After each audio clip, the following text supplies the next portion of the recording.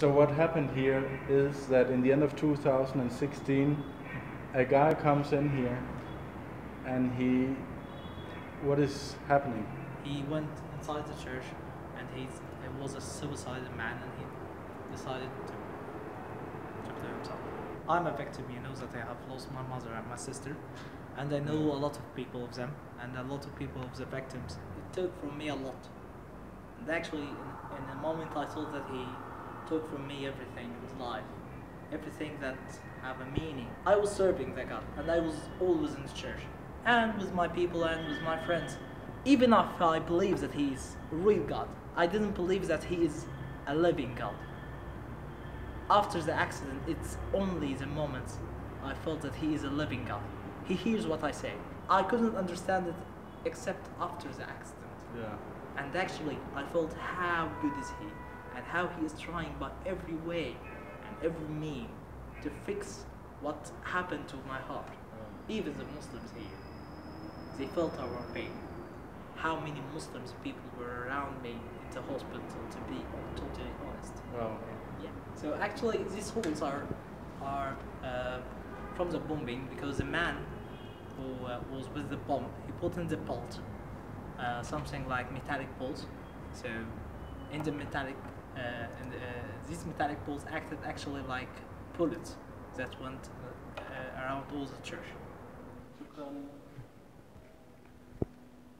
This is from your church. This is my church, actually.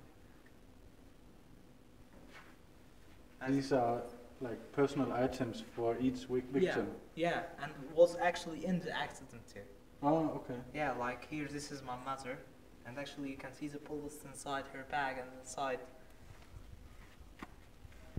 And this is my sister. She's very beautiful. Thank you. And actually there were a dream was recorded, like a WhatsApp voice message from my sister to my mother, telling her about a dream that she saw my mother died first, and Jesus were calling her name to cross to her, and she didn't know what to do, but she finally crossed to them.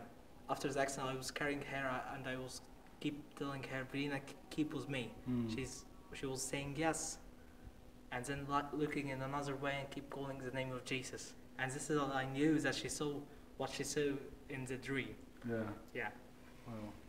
I knew after the accident that he only wants my love, because he loves me back. Yeah. No, actually, I love him back. Yeah. He loved us first. Yes. That's why we love him, and that's how I felt. I felt like I met him after the accident.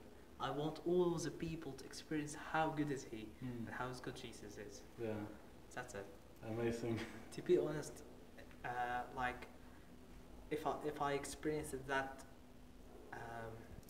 alone without Jesus, I think I would do two things that not out of them.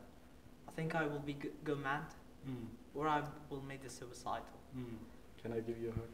Yeah, of course. Yes. Thank you.